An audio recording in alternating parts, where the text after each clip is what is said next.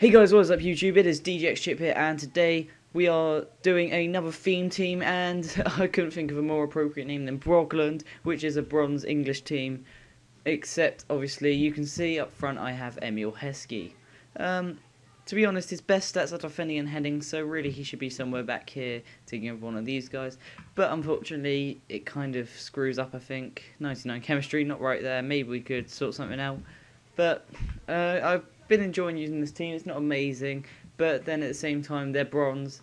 So we're going to start in goal. We've got Langton. He hasn't really got amazing stats. They're kind of all round 65 base. Some slightly higher, some slightly less. He's quite a good goalkeeper. Saves a lot of shots. Maybe a silver keeper, I don't know. Next we've got right back Clark. 80 pace, 22 shooting. What an amazing shot he's got. But no, seriously, he's got 58 defence, 49 heading. He's not amazing.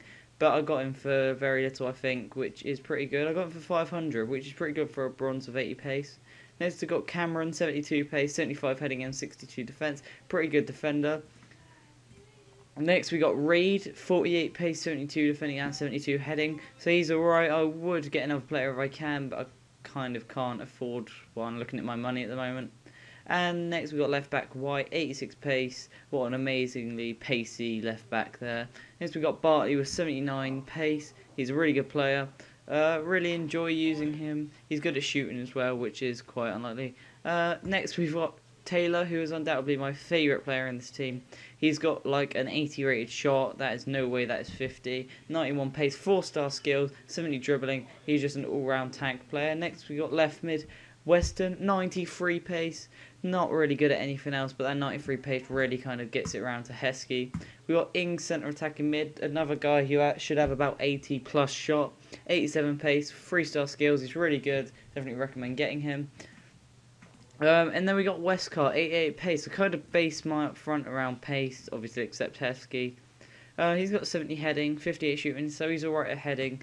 Outhead as most basic bronze players. And finally we got Emile Heskey. We got 59 pace, which is pretty bad, but we got 85 heading and 73 defence, so he's kind of a defending attacker, so he wins the ball up front.